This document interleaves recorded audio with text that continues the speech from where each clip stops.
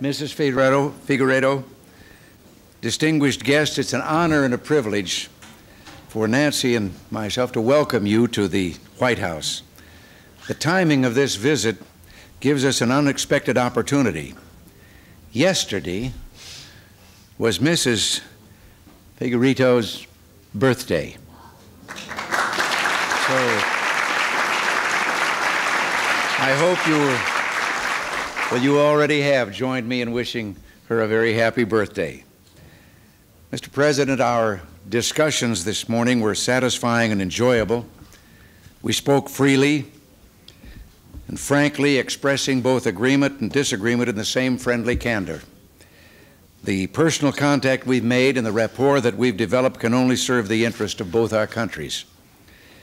I had a particular interest in getting to know the President, not only because of my admiration for Brazil and its people, but also because of the courage and the steady hand that he has demonstrated in guiding his country through an especially challenging period in Brazilian history.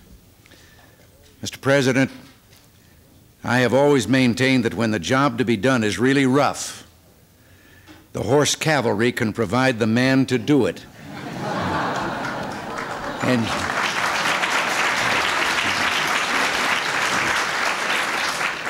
your record bears me out. The President is of the third generation of horse cavalry in his country. In your annual message to the Brazilian Congress this year, you restated your belief in those ideals that have guided your administration. The democracy I envision, you said, is dynamic and creative. In keeping with this basic principles such as private property and free enterprise, which are the basis of freedom itself, will serve the individual society and the ideal of distributive justice. Well, Mr. President, your commitment to liberty is most encouraging in a world that's grown and darker and made so by totalitarian forces. As President, you have provided your people with innovative and responsive government. In fact, while preparing for our meetings, I came across an idea Americans might do well to emulate. The Brazilian government has a cabinet minister, and I believe he's with us here tonight, whose only job is cutting red tape and returning government programs to the private sector.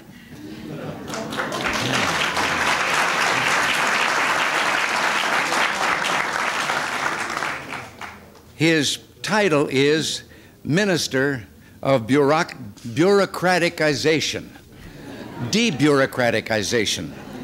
Someone, I hope, is taking notes. During the welcoming ceremonies this morning, much was said about the long history of friendship between our people. For 158 years, our peaceful and amicable relations have been maintained without serious disruption, a tribute to the common sense and common interests of both our peoples. I mentioned our camaraderie during the Second World War, but most significant has been our goodwill in times of peace. Mr. President, your visit coincides with one of the most serious challenges to peace this hemisphere has known. I think you know how hard the United States, linked by friendship to both countries involved in the South Atlantic conflict, worked to prevent war and then to bring peace. We all hope and pray that peace efforts now underway in New York will yield fruit. For our part, the friendship of all countries in the hemisphere is precious to us, just as Brazil's is. And we will work to make sure that the inter-American system on which the peace and justice of the hemisphere rest emerges from this time of trial not weakened, but reinforced. Mr. President, we live in a world dramatically different from the way it was at the close of the Second World War. Every country is now dependent on the cooperation and goodwill of others. We don't long for days gone by, but instead look to the days ahead, because we see tremendous new opportunities unfolding every day. Let us remember that changing times have not altered the affection between us. And now, may I ask you all to join me in a toast to President and Mrs. Figueiredo and to the people of Brazil.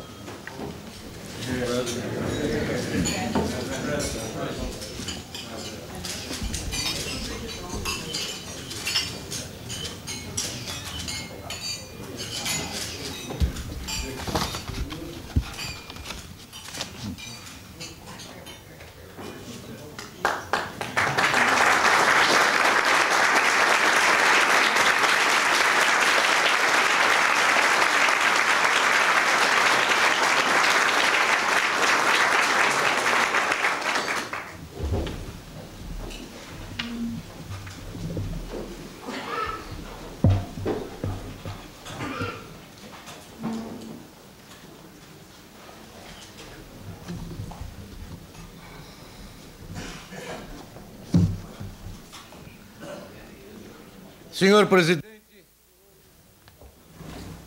senhores convidados,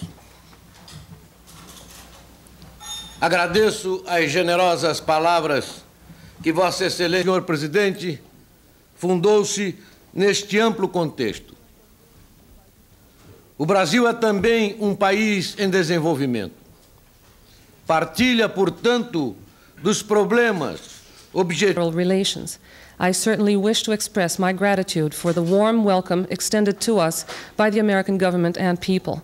I will return to Brazil convinced that we have laid the groundwork for the future development of relations that date back to the independence of our country.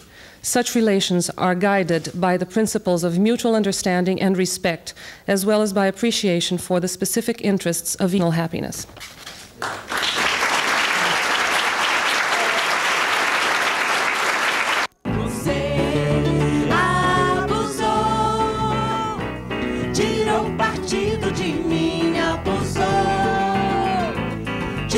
Partido de mim abusou, tirou partido de mim abusou. Mas não faz mal, é tão normal ter desamor, é tão cafona, sofredor que eu já nem sei se é meninice ou cafonice o meu amor. Se o quadradismo dos meus versos vai de encontro aos intelectos que não usam coração como expressão. E você abusou, tirou partido de mim, abusou, tirou partido de mim, abusou, tirou partido de mim, abusou. E me perdoe se eu insisto nesse tema, mas não sei fazer poema ou canção que vale de outra coisa que não seja amor.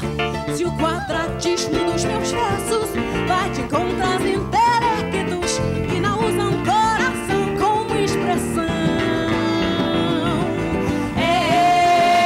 Ei, você abusou,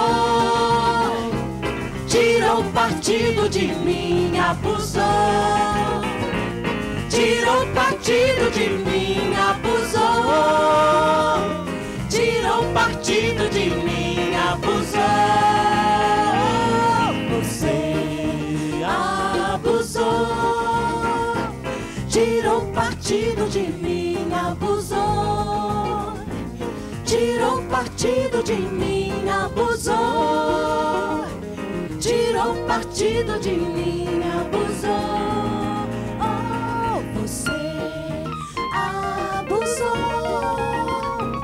Tirou partido de mim, abusou, tirou partido de mim, abusou, tirou partido de mim, abusou. Você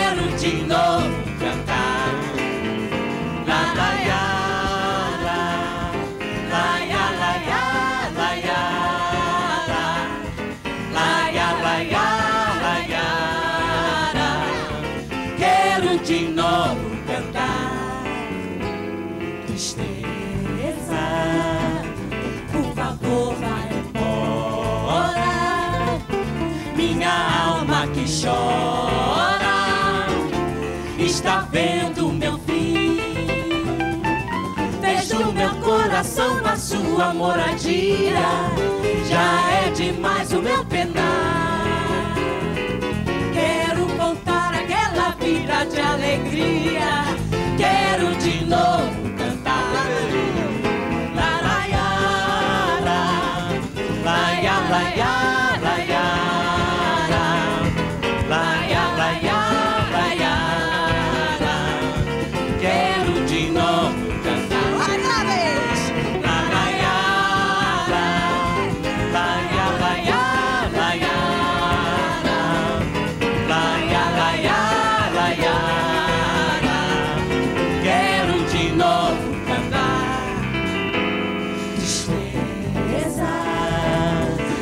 favor, vai embora. Minha alma que chora está vendo meu fim. Fez do meu coração a sua moradia. Já é demais o meu penar. Quero voltar àquela vida de alegria. Quero de novo cantar. Amigo! La la ya, la ya, la ya, la ya, la ya, la ya, la ya, la. Quero de novo cantar outra vez. La ya, la ya, la ya, la ya, la ya, la ya, la ya, la. Quero de novo cantar todo mundo. La la ya, la ya, la ya, la ya, la ya, la ya, la ya, Quero de novo cantar.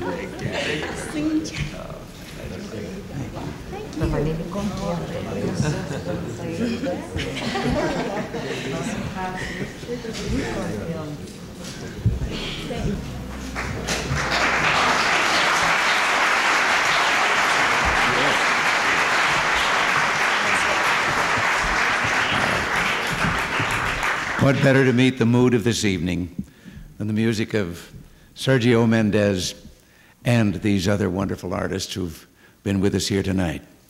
You know, Brazil has contributed a great deal to the sound of music in America.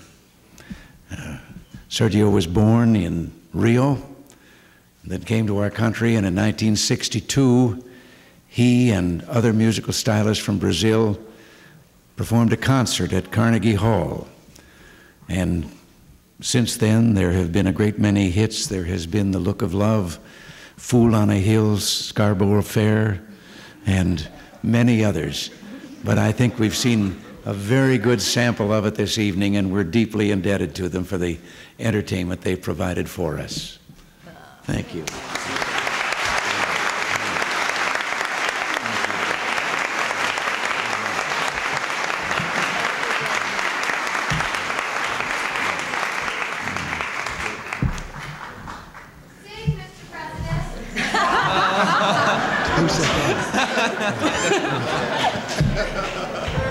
You're welcome. She's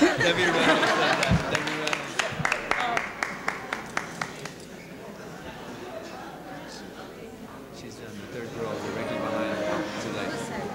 Debbie Reynolds. She has her hair up there. Where is she? She's right here. There she is. Right in front of her. In black? No, she's right there. Yes. Right there.